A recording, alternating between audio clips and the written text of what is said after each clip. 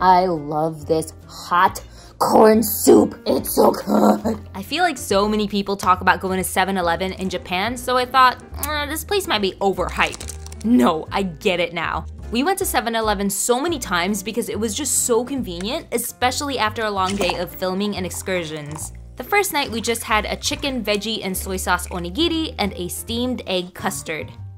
For day 2, I wanted to try the Michelin star instant ramen that I'd heard about. We also picked up another brand of instant ramen, a few snacks, and foot warmers because it is freezing over here.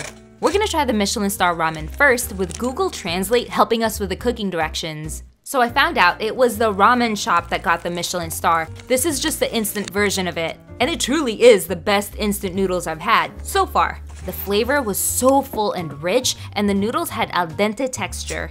Next we tried the other brand of ramen that we got. Totally different style of broth with lighter flavor, but still good. I think it's unfair to compare it to the Michelin star one.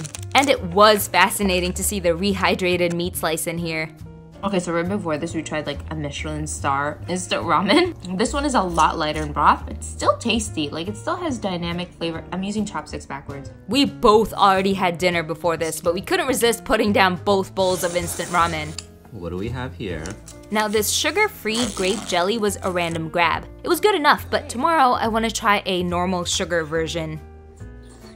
Day 3, we were too lazy to go out for breakfast, so I went to the 7-Eleven downstairs. There were so many onigiri options and I had a hard time deciding. And I've said this before, I'm legit obsessed with bottled hot corn soup. That's a corn dog!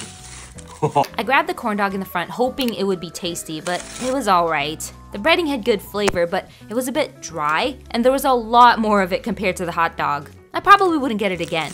As for onigiri, I went with a tuna mayo onigiri and squid and sweet and soy sauce onigiri.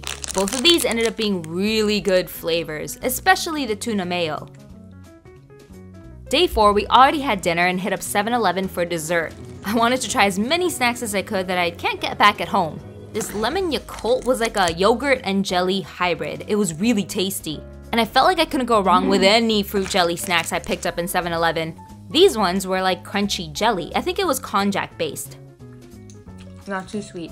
This is the last time we hit up 7-Eleven for food, and it was to eat on the bullet train. These rolls are called ehomaki, and it's a thick sushi roll served on a special day in Japan. The day we got these, we were supposed to finish a whole one on our own, which would give us good luck for the rest of the year.